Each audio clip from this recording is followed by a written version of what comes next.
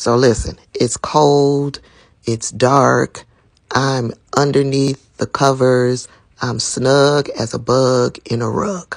So I'm not coming on camera. But yesterday, I did a quick video telling you guys that the verdict had come back in regards to Tory Lanez's trial.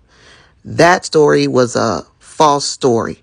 But today, the verdict has come in and Tory Lanez has been found guilty on all 3 felony charges. So I'm getting this information from Megan Cunniff. She's one of the journalists that has been reporting live daily, all day, about what has been happening with Tory Lanez's trial.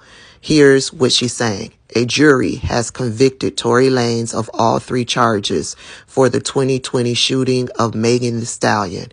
A crazy and downright scary scene in the courtroom as his father and stepmother screamed about Wick's injustice.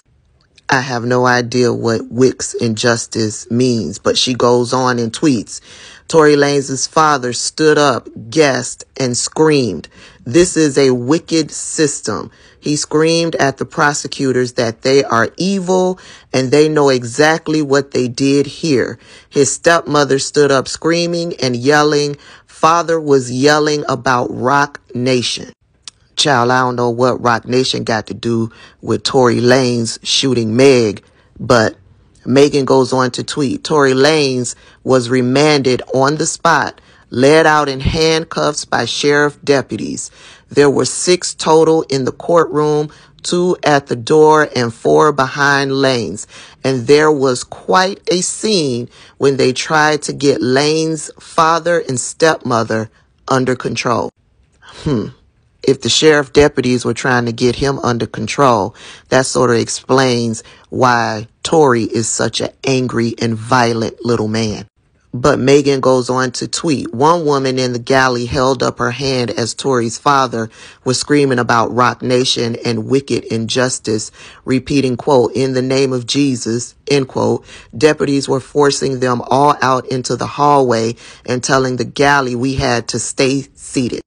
She ends this thread by saying one woman turned and looked at the reporters sitting behind her, including me, and said, Jay-Z is a bitch. Report that.